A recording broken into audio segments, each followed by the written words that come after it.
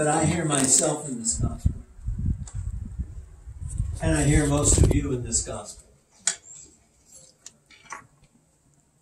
The Lord has entered our lives, all of our lives, whether we're conscious of it or not. He has entered our lives. And we still are filled with ourselves. We're still full of doubt. We still say, I wonder how he can do that. Is that real? Is it really happening? Why is this happening? The Lord tells them, He's spoken to them, they've seen him. This is not the first time they've met the Lord.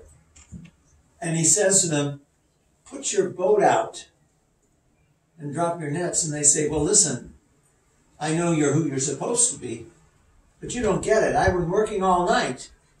You don't take into consideration what I've done? That's what they're saying, and that's what we say.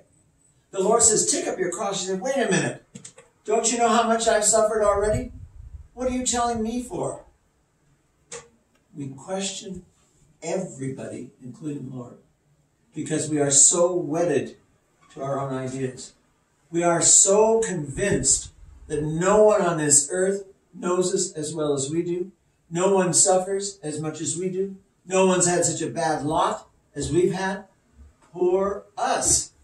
And so when the Lord tells us to do something, we immediately begin to argue with him. You don't get it, Lord. You don't know where I am. You don't know how hard this has been. And you know what? He turns to me, and he turns to you and says, you know what? I get it. It's you who don't get it.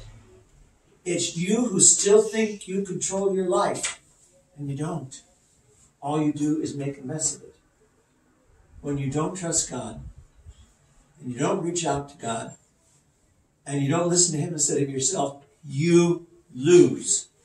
And we've all done it over and over and over. What does St. Peter say to the Lord? Lord, he says, get away from me. I'm a sinful man, O Lord. Because he recognized how doubting he was. He recognized that all the troubles in his life were his. God didn't send you troubles. You invited them in and did them yourself. The Lord offers you life, and we question, does he really know what he's talking about? I know what I'm talking about. It's my life. I can run it. No, you can't. No, you can't. We trust the world. We trust, first of all, ourselves. We trust those crazy lunatics in this world who tell us they have the answer when they don't. And so we end up having nothing because we lose our faith. We lose our peace. We lose the Lord himself because we decide, first place is me, second place is God when I need him, third place is all the rest of you. And we're never in first place. First place belongs to God. If you put yourself in first place, you kill everybody around you, starting with yourself. If you think you're God and all the answers are yours, you destroy yourself and everyone that comes near you. If you put somebody else in first place besides yourself and God, you destroy them, because no one can be God. And therefore you ask of another what is impossible for them to give. And you destroy yourself, you destroy them and everyone around. The only place in first is God. The only place in second is the one you love. And the third place is always you. You say, well, how is that fair? How can I be in third place, everybody else ahead of me? Because God loves each and every one of us more than the entire world together can love us. And therefore we have all the love we need. And when you have a cup that's overflowing, you don't try and keep it all in the cup. You give it away to those who need it. That's what love is all about. Loving others, not about loving yourself. One of the biggest lines in our vocabulary is, but what about me? But what about me? But what about the Lord? What about all of us? If you give, you have no time to be worried about you. If you love, you don't need to know, are you loved? You already are loved by being able to love. It's when you turn in on yourself, you collapse. It's when you think of yourself from the moment you get up to the moment you go to bed, and you question everyone starting with God, you live in darkness. You live in fear. You live in confusion. You live in pain. You've got to change. Change before it's too late. The Lord is master of all. The Lord knows what you need before you know.